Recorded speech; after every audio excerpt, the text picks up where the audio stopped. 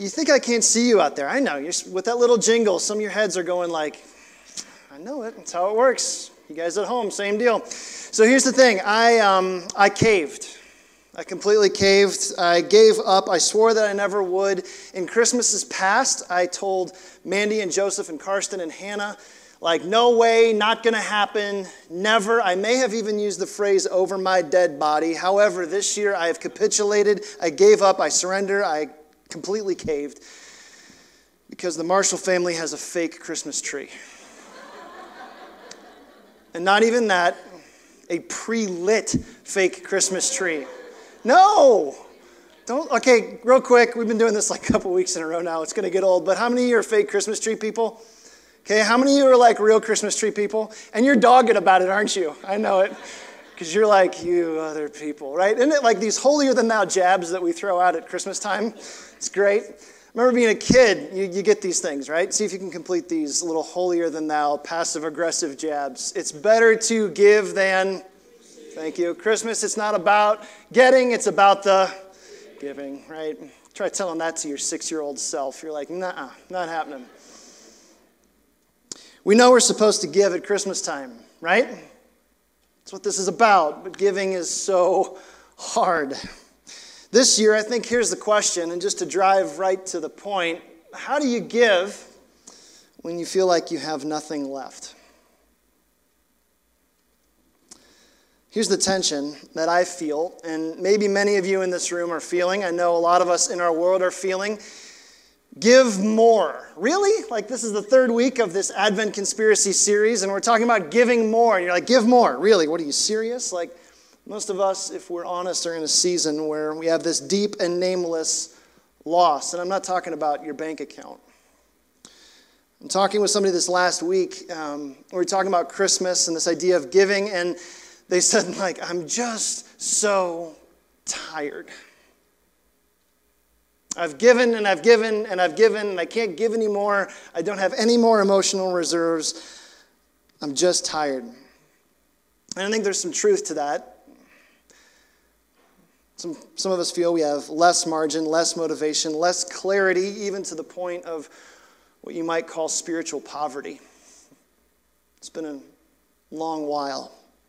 So you hear me lob those words out there, give more, and you're like, well, okay, sounds great, but I'm in this emotionally tough place. How do I give when I have nothing left? Sure, I'll give, but how? What? Maybe more importantly, why? But as is so often the case in life, I think it's when we are faced with what we don't have that we can receive what God wants to give us. So this is the third week in this Advent Conspiracy series, and in case you missed it, or in case this is your first week joining us, Advent Conspiracy, this first word, Advent, it's this old English word, means coming, where we celebrate the coming of this long-expected King. Joy to the world, our Lord has come. Come, thou long-expected Jesus, right? This idea that he's drawing near, and so we celebrate this, Advent. But then that wonderful word, conspiracy, and you're like, don't we have enough of that these days? Like, I don't need another one. Conspiracy. It's this idea that is kind of rooted in this subtle question, like, what if? What if? What if the way we thought about Advent and practiced Advent was consistent with what we believe about Advent? What if Jesus was just as prominent in our lives around Christmas as he is in the nativity scene on Christmas? What if? What if we really worshiped fully, spent less, gave more, and loved all, like these 4 weeks are training us to do? So that's where we're going today. I'm going to talk about giving more. What does this mean to give more? And I'll let you know, we're not just talking about your checking account. It's much, much more beautiful and much more compelling than that, because I think our world needs more than that. So for you note-taking types, here's where we're going. Here's your little summary statement. If you want to hang on to this. If you want to give what's best, we need to give what lasts. If we want to give what's best, we've got to give what lasts. And so for that, we're going to turn our attention to the book of Acts, chapter 3. You can thumb there, flip there, get there. It's going to show up on the screens in just a little bit. But before we get to Acts chapter 3, a little bit of context before we kind of dive in. So the book of Acts is not a Christmas book. And Acts 3 is not a Christmas time story, so leave the stockings on your mental mantle for a minute. Leave the wise men, the shepherds, the angels over here for a few minutes. Because as good as that is, there's something else that we need to see, especially when it comes to generosity. How do you give when you have nothing left? And Acts 3 finds us in the early days of the church. And if we could rewind the tape to see church back then, here's what we might find. I'm just going to read this to you. This is the tail end of Acts 2. Just listen to the description of the church that Luke gives us. He says, "And they devoted themselves to the apostles' teaching and fellowship and breaking of bread and prayers, and awe came upon every soul, and many wonders and signs were being done through the apostles.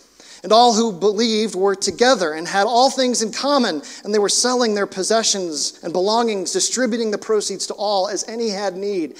And day by day, attending the temple together, breaking bread in their homes, they received their food with glad and generous hearts, praising God, having favor with all the people. And the Lord added to their number day by day those who were being saved." Like, that's a description of a movement that is as remarkable as it is unstoppable. This little window, this beautiful screenshot into the spiritual life of our spiritual ancestors. This is the church at its birth. And at the risk of massively oversimplifying, here's what we see in that text, just to sort of get our bearings, especially when it comes to thinking about church. 4 practices in the early church. I'm going to hit them in 30 seconds here. They all start with the letter G for you note takers. First off, gathering. You see them gathering. They're reminding themselves of the things of Jesus, sharing meals together. But then there's gladness. You caught that in there. If this picture was an emoji, it would be that little smiley face with rosy cheeks. They gather. There's gladness. There's generosity, right? They give. You said that. They're like, they just give away everything they own. And then there's growth, which I love. The Lord added to their number daily those who are being saved. This isn't about a bigger building. This is about a richer kingdom. Now, when I see that picture, as many of you had, if you've ever heard or read Acts chapter 2, I have 2 immediate reactions, and you might be the same. The first is this like wistful curiosity, where I kind of let my mind go, and I go, man, what must that have been like? Wouldn't you love to be in that place? But then I have this like second, almost deeper reaction, this deep craving where I find myself saying, Lord, could you do that again? Would you do that again, Lord? Because this is the irreducible core beneath all the complexities that we call church, right? This is Jesus unfiltered. This is the movement at its purest, at its most basic. And honestly, if you're like me, there's just something that wants to be swept up in that again. Don't you feel that? When I see this, I read Acts chapter 2, and I get that picture. I really see that. And then I look at this, like our world, everything out there, all the petty politics, the inane arguments, the distraction and the disconnection. Doesn't part of you just want to go, oh Lord, would you help us be that again? Would you get us back there? How? How do you do that? Acts chapter 3 gives us part of that answer. This very ordinary scene with very ordinary people where something very extraordinary is about to happen. And so with that, Acts chapter 3, verse 1. Now Peter and John, you've heard of those guys before, were going into the temple at the hour of prayer, the 9th hour. That's about 3 o'clock. And a man lame from birth was being carried, whom they laid daily at the gate of the temple that is called the Beautiful Gate, to ask alms for those entering the temple. Seeing Peter and John about to go into the temple, he asked to receive alms. So quick pieces of cultural context just to help us understand what's going on here. You can picture this, but there's some richness here that I want to get. First off, first century Jewish rabbis taught that there were 3 aspects or 3 characteristics of the Jewish faith. Remember, the church is very Jewish at this point, especially most of Jesus' disciples are Jewish men. Most of the early disciples around those guys were Jewish people. They have a Jewish story. And so the Jewish faith was characterized by 3 things. First, Torah, which is keeping God's law.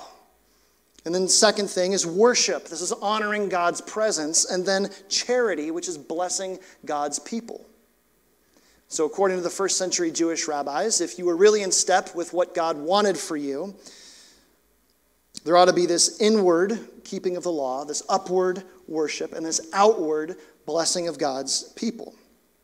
Second piece of cultural context we've got to see here is that Peter and John are headed into the temple at the 9th hour. And if you've got a good study Bible or something with a footnote, you know that that's about 3 p.m. The temple hosted prayers at different times during the day. The 3 p.m. prayer time was the busiest because this was when sacrifices were made. 3 p.m. is when God's people remembered all that he had given them, and they want to give back to him. Now think for a minute, just a little aside, can you think of any other sacrifice that was important in the New Testament that was given at the 9th hour? That's when Jesus died. File that one away. Third piece of cultural context. When God's people came to worship, they could enter the temple complex through one of 10 gates. 9 of those 10 were overlaid with silver and gold. Keep that image in your head for a second. 9 of those 10, silver and gold. But then this one was overlaid with Corinthian bronze. It was heavier, it stood taller, it cost more, and it shone brighter than these other ones, hence the name, the gate called Beautiful. And so with the temple buzzing as the busiest time of day, and worshipers' minds set on keeping God's law, celebrating God's presence, and blessing God's people, this nameless beggar perfectly positions himself where they can practice their piety. Think of this like first century Salvation Army bucket times 10. Okay? And it's easy to imagine this, right? Because we see the same thing today. There at the end of the off-ramp. Shameful look on his face, his eyes making disconnected contact. The inevitable hollowness of any reaction or interaction with people. What's in the cup holder? Let me see. Something left over I can give him. Dozens of people rush by, some changing lanes at the last minute. I feel bad for that guy, but it makes me uncomfortable. Wish I didn't have to see that. Looking at their phones, trying not to see him.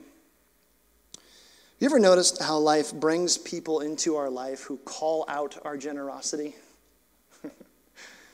And now I'm not talking about the guy at the end of the off-ramp. I'm talking about those relationships that test your ability to give. And Christmas has a way of bringing them up, doesn't it? Those landmine conversations that you no longer feel the freedom to have. Those hairline fracture relationships that are beyond your ability to repair. Those decades-old arguments seem like water under the bridge. They're easier to ignore than to see and understand. And it's in those times, in those places, that's where generosity really reveals itself, isn't it? Hold on to that for a few minutes. Back to this scene. So, with a crowd of people emptying out and another stream flowing in, who walks by? Peter and John. Peter, the rock, right? John, the beloved. Surely these guys have something. And so he sees them and he thinks, oh, those were the guys that were with Jesus, right? They were with him when he healed those other people. Maybe this is my day. After 40 years, we learn in the next chapter, 40 years he's been there. Maybe it's time. Maybe.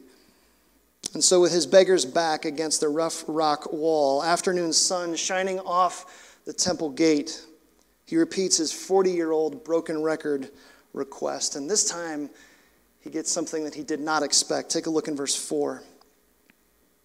Peter directed his gaze at him. That's a very intentional word. As did John. And said, look at us. And he fixed his attention on them, expecting to receive something from them. Finally, somebody sees me past the wish you weren't here gaze, and my day is finally here. I'm going to get something. And then here comes the crux that he never expected. But Peter said, I have no silver and gold. But what I do have, I give to you. In the name of Jesus Christ of Nazareth, rise up and walk. We're going to come back to this text in just a few minutes, but for now, here's what I love about this. This guy is sitting here expecting that Peter and John are going to toss a couple coins his way, and Peter, in the name of Jesus, just shoots right past that and says, yes, we're going to get to your dignity in just a second. Your dignity is coming, but for right now, I'm not content just to leave you with a coin. That's coming, but I want you to see something else. Sometimes God does not want to give us something that just supports us in our current position. Sometimes God wants to introduce us to someone who can change our entire life. Or as one theologian put it, it's not the church's business in this world to simply only make the present condition more bearable. We do that, but also to release here on earth the redemptive work of God in Christ. So what happens? Now, some of you know this, but for those who don't, Luke wrote the book of Acts. Luke is a doctor, okay? He's a medical man. Doctors love connections. Doctors love details. Doctors love specifics, especially when it relates to the human body. And so what follows is one part medical documentation and one part theological commentary. You'll see what I mean as we read this. Take a look in verse 7. And he, that is Peter, took him by the right hand, raised him up, and immediately his feet and his ankles were made strong. And leaping up, he stood and began to walk and entered the temple with them, walking and leaping and praising God. Doesn't that sound like a doctor? Like you see all the medical stuff there? But here's what's interesting. That phrase, his feet and his ankles were made strong, you'd expect that to be a medical phrase. It sounds medical, doesn't it? Like he's an orthopedic surgeon or something. Especially coming from a doctor. You'd expect him to use a medical phrase. He doesn't. That phrase, were made strong, is lifted way back in the Old Testament. From Genesis chapter 1, and sometimes in the Psalms, and occasionally in the prophets. And I get this, it is only ever used when something is being made out of nothing, and God is the one doing it. It's used in Genesis 1 where God establishes and makes. All the way through the Psalms when it says, you made the heavens, you established them. That's the word. So follow me here. This isn't about a bone that was being out of place just being set right again. That's not how Luke wants to see this. Although on one level, that's absolutely what's happening. But what's more true about this is God creating something good and beautiful and restorative and new where there was nothing. This is a beautiful picture of how what's happening to this man physically is also happening to him spiritually. But it gets better than that. What's with all the leaping? It's kind of cool, isn't it? Luke says it 2 times in verse 8. Why does he leap? Why does Luke want to emphasize that? Now, at first it seems obvious because you're like, well, the dude was just healed. Like he's never walked a day in his life. Wouldn't you do that? And that's true. And if that's what we see here, we would be right, but we'd only be half right. There's something else that we need to see here. 700 years before this scene outside the gate in the temple, the prophet Isaiah, talked about him a couple weeks ago, he talked about what it would be like when Messiah would come and what you would have to look for when Messiah was actually here. This is Isaiah 35. Just listen to this. Strengthen the weak hands. Make firm the feeble knees. Say to those who have an anxious heart, be strong, fear not. Behold, your God will come with vengeance. With the recompense of God, he will come and save you. Then the eyes of the blind shall be opened, and the ears of the deaf unstopped, and the lame man shall leap, same word, like a deer. The tongue of the mute sing for joy, for waters break forth in the wilderness and streams from the desert. Scoop down a couple of verses. It says, the ransomed of the Lord shall return, and they'll come into Zion with singing.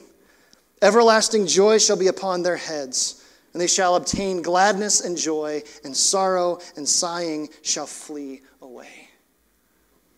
So this guy isn't just fulfilling his life's purpose. This guy is fulfilling 700 years of messianic prophecy that point to Jesus. Day after day, he sits there for 40 years. broken record alms request. Day after day, he's reminded that he's blemished, that he's unclean, that he's not whole, he can't go in, he's not welcome. Day after day, his physical ailment, I'm not well, contributes to his spiritual ailment, I'm not welcome. And then, at the name of Jesus, everything changes. Immediately. There was no 10 weeks of therapy here. Immediately. Think about what that must have meant to him. For the first time in 40 years, he's pronounced clean. He enters the temple and he worships his God. He's had to watch everybody else do that for 4 decades, and now he gets to join in. For the first time in 40 years, he doesn't feel the pain of being excluded, but the warmth of being included. For the first time in his life, he's not defined by what he can't do. He's defined by what Jesus has done. Christ and Christ alone. Like, this is what our Jesus does. So with the medical documentation out there and the theological commentary exploding like little red signal flares in the people's minds, the crowd's response is absolutely understandable. Take a look in verse 9. And all the people saw him walking and praising God and recognized him as the one who sat at the beautiful gate of the temple asking for alms. And they were filled with wonder and amazement at what happened to him. But now here is where the real power and permanence of this scene takes off. Because all that's awesome, but now we get to see what has to happen next. Because all this excitement demands an explanation, doesn't it? Peter, is this you? John, is this, what kind of pixie dust do you guys have back there? What's going on? Take a look at verse 11. While he clung to Peter and John, all the people, utterly astounded, ran together to them in the portico called Solomon's. It was like this little porch off to the side. Think about it like the water cooler in the office. This is where people would go and have their private conversations while worship was happening over here. Now, if you're Peter or you're John, think about this, okay? Because part of you is going to want to go, yeah, don't you want to come to my church? I kind of got a good thing going on. Kind of the man. Or if you want to play by the line that modern faith healers do, if you want to get a share of this, click the link, have your checkbook ready.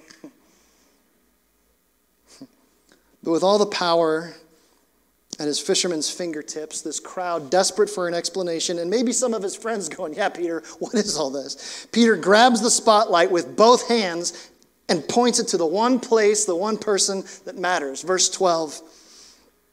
When Peter saw it, that means this big crowd, he addressed the people. He says, Men of Israel, why do you wonder at this?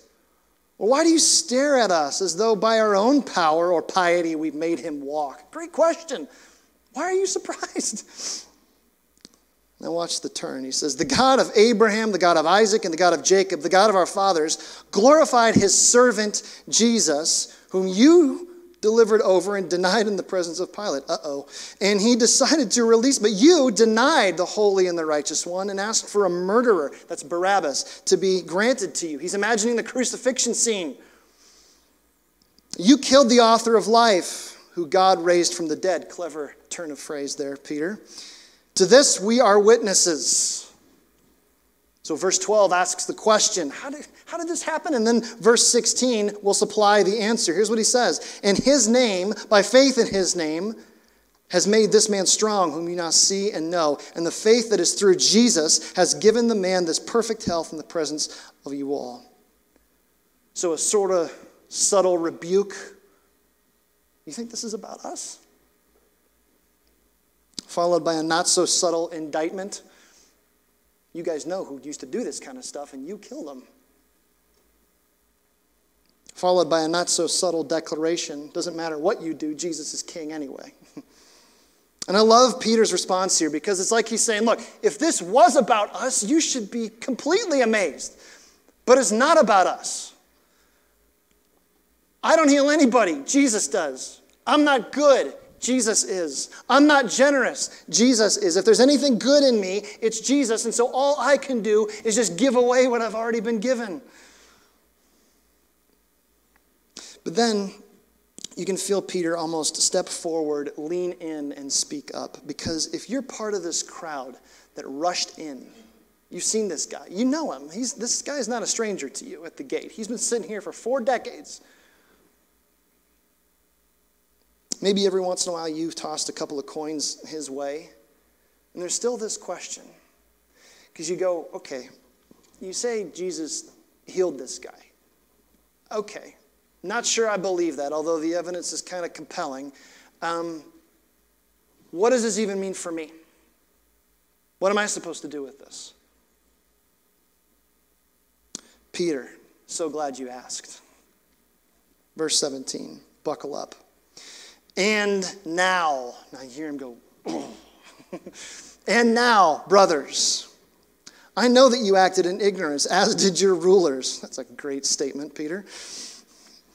But what God foretold by the mouth of all the prophets that his Christ would suffer, he thus fulfilled. Repent, therefore, turn back, 2 imperative verbs. Why? 3 reasons. That your sins may be blotted out, that times of refreshing may come from the presence of the Lord, and that he may send the Christ appointed to you, Jesus, whom heaven must receive until the time for restoring all things, about which God spoke by the mouth of his holy prophets long ago. Moses said, remember who he's talking to here. This is a decidedly Jewish audience. They know their Old Testament. So Moses is the man. He says, Moses even said, the Lord God will raise up for you a prophet like me from your brothers. You shall listen to him in whatever he tells you. And it shall be that every soul who does not listen to that prophet shall be destroyed from the people. And all the prophets who came after him also proclaimed these days, you are sons of the prophets and of the covenant that God made with your fathers, saying to Abraham, and in your offspring all the families of the earth shall be blessed. God, having raised up his servant, there he is again, 2nd time he's introduced Jesus as a servant, sent him to you first to bless you by turning every one of you from your wickedness. There's a whole sermon in there. Literally, that's what he's doing. But for now, 3 quick points. This is just solid gospel. Repentance brings 3 results. I'm just going to hit it super quickly. Reconciliation with God, that's right there in verse 19. Refreshment from God, that's right there in verse 20. And restoration to God. They all start with the letter R, if you love that. That's right there in verse 21.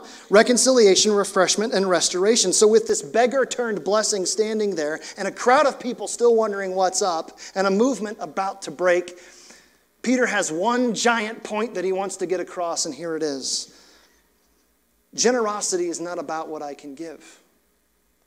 Generosity is about who God has already given. It's just Jesus. Or if you want to put it another way, if you want to give what's best, you've got to give what lasts. So what do we do with this? What does this have to do with Christmas, right? There's not a star or a sugar plum fairy in sight. So here's where we want to go. How do you give when you feel like you have nothing left? Answer, give away what you've been given. If you want to give what's best, you've got to give what lasts. I think there's 3 points I just want to wrap up here for our morning. These things that I want to challenge us to. When you think about generosity, especially this time of year, what does generosity mean? Like actual gospel generosity. What does it mean? First thing. Gospel generosity always points to Jesus. Always. Gospel generosity always points to Jesus. I want to be a generous person, don't you? Right? You don't have to be like, I just want to be a generous person. I know that's good for me. And I'm not talking about money. I've been given a lot. Like we've all been given a life. We've been given talents and skills and abilities, and I want to use those things so that when my life is over, it isn't just about Brannon Marshall. And I imagine a lot of you are the same way. I don't want to amass a big pile. I just want to give it away. But one of the more frustrating aspects of generosity that I feel, especially at this time of year, is when I bump into my limits, what I can't give. Things I can't do, things I can't fix. Go back to Peter and John for a second. Let's remember who these guys are. These guys are recently out-of-work fishermen who left the family business to follow around this semi-scandalous rabbi who hasn't been seen for a couple of weeks. Professionally, these guys are not exactly upwardly mobile. Politically, they're not very well connected. And personally, they are living at the emotional margin. You imagine that, right? They're probably sleepless and terrified, wondering, what are we going to do? That phrase right in the middle of verse 6, where they say, silver and gold I don't have. That phrase, you could lift that phrase out and replace it with 1,001 different phrases, things that you want to give other people, but you just can't. Silver and gold I don't have. Secret to perfect parenting, don't have it. Plan for a perfect marriage, don't have that either. I wish I had the answer for anxiety and freedom from fear, don't have it. Don't have the answer for every potential and pressing question, don't have it. I can't give you those things because I don't have those things. But what I do have is Jesus. And isn't that the heart of discipleship? Really, we overcomplicate discipleship like crazy.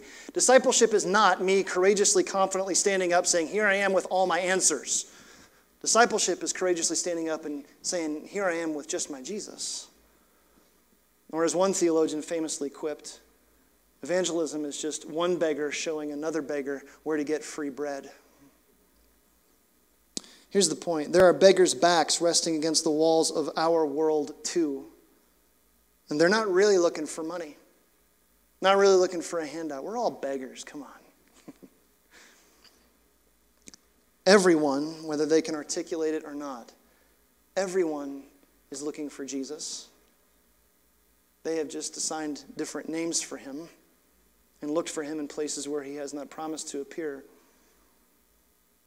In this world of self-help, self-knowledge, self-obsession, I think one of the most audacious claims that you could make is that Christ and Christ alone can give you a life of meaning and purpose and peace.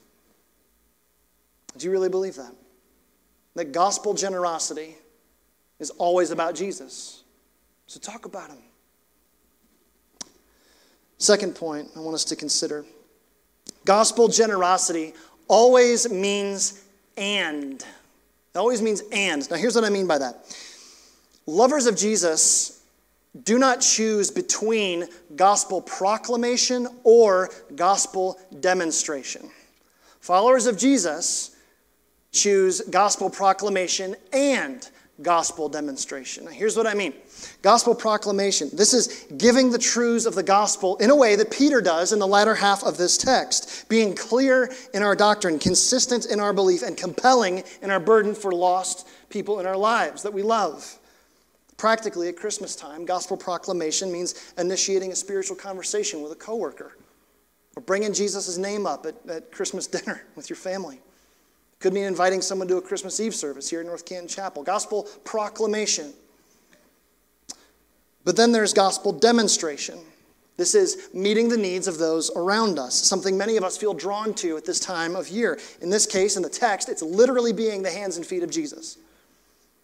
Practically at Christmas time, gospel demonstration might mean taking groceries to a family whose mom or dad is in the hospital. It might mean flipping your Christmas bonus around to somebody who lost their job, or partnering with a missions partner here at North Canton Chapel. This is gospel demonstration. Gospel proclamation without demonstration is cold and disconnected and disembodied. It doesn't connect. But gospel demonstration without gospel proclamation is thin and weak and it just doesn't last. So let me tell you where Jesus wants you to live. And as is so often the case with Jesus, he never asks you to choose this either or. He wants to invite you in this tension of living and. So really practically this Christmas, let me challenge you with this. Live in the tension of and. Proclaim the name of Jesus and demonstrate the love of Jesus. Gospel generosity always means and. Third point that I want us to consider today. Gospel generosity always includes you. Here's what this means. Maybe you caught this, but this text is laid out in a really intentional way. 3 giant moves. First, there's the story, okay, the what that happened. This guy that gets healed. Okay, the details, the what. Then there's the why this happened. Okay, when that's what Peter talks about, he goes, no, this isn't about us, this is about Jesus. Are you kidding me? You crucified the guy, he's the one that did it. But then there's this last piece. Verses 17 all the way through. Where Peter basically goes, okay, now here's what this means for you. Peter takes this anonymous beggar's physical healing as a launching pad to talk about the spiritual healing that every one of us needs. Because there's something that we need to see here. Jesus does this stuff all the time. He takes this physical thing and then he turns it into a platform to talk about something spiritual. Remember John 4? He meets a desperate woman at a well who's looking for water. And then he says, hey, do you know what I'm like? I'm like living water that always refreshes you. Then 2 chapters later in John 6, there's a crowd of 5,000 people who need bread. And then Jesus does this miraculous provision. And he says, hey, do you know what I'm like? I'm like the bread of life that always sustains you. This is how Jesus teaches us all the time. So let's overlay that onto this scene. Here's this guy who's completely unable, unclean, unwelcome. And then in Jesus' name, he becomes welcome and clean and holy and blameless and new. As much as we want to think about ourselves as Peter and John, looking at this text for lessons about how to be generous at Christmas time, the truth is we're not Peter and John. We're the beggar. Every one of us is needful spiritually. Every one of us is unable spiritually. Every one of us is incapable. And with our backs against the walls of our world, we silently sit wondering if our broken record requests are even heard. Sounds like this. God, why won't you fix this? God, why won't this go away? God, why won't this relationship get better? God, why won't this? You wonder if he hears you. And so the hard part, this is where this sounds almost maddeningly dismissive, to say, I don't know why. And I don't know when he's going to bring that restoration. I don't. But what I do know is the deepest need of each one of us is not a couple of coins that come our way from a passing by world. The deepest need that we have is the provision of God shown in Christ and Christ alone. This is about you. God has been very generous to you. God has been very good to you, and his greatest gift is for you. Remember that little bit about God making something out of nothing? About this isn't just a bone being set back into place. This this beggar who was incapable, that God somehow turned everything around. That newness, that brand new thing. Here's how the Apostle Paul talks about it when somebody accepts God's generosity with open arms and says, I need you to make me new. Here's what the Apostle Paul says it's like. He says, therefore, if anyone is in Christ, he is a new creation. The old is gone and the new has come. I love that verse. I remember the first time I was reading the New Testament, like fully through. I was 18 years old and I came across that verse and I went, oh, that was good. It's like I tripped on that verse and I just couldn't get over it. The old is gone, the new has come? Really? A new creation. How does that happen? And so let me encourage you. There's two groups of people in here, I think, today. One, maybe you have never really ever gone, I am a sinner and I need forgiveness. I got a lot of old stuff in my life and I need to get rid of it and I need Jesus to fix me. And so if that's you, I want to encourage you when we sing a song here in a minute. I want to encourage you just where you are, just to say, Lord, fix me, change me. I have offended you. I have sinned against you, and I need you to make me new. But then there's another group of us that maybe our generosity doesn't look the way we want it to look. And maybe God's prodding you and pushing you by his Spirit just to go, okay, I need to think about generosity a little bit differently. I need to give differently this year. I don't just want to write a check so I don't have to worry about something. I want to take Jesus to people who don't know him. And so if that's you, I just want you to sit in these moments and as we sing this song and say, God, show me. Show me what you have for me. Give me somebody this year I can just talk about Jesus with, to give away what you've been given. If we want to give away what's best, we've got to give what lasts. Let's pray. Father, it is good to be in this place and to reflect on your goodness. That your goodness never stops, you never give up or let up. You just want to show yourself over and over as a healer, as someone who fixes broken things, who brings reconciliation. This is what you do because it's what you're about. Lord, I know that there are so many of us that are just tired right now. I know we are at the frayed ends of a rope. So, Lord, would you help us? Would you carry us when we can't carry ourselves and bring the reconciliation and restoration and redemption that we need from you? The times of refreshment from our God could come. Lord, would you do that? We say thank you for Jesus and his cross, his obedience that guaranteed our eternity with you. Father, move by your Spirit. We love you. In Jesus' name, amen.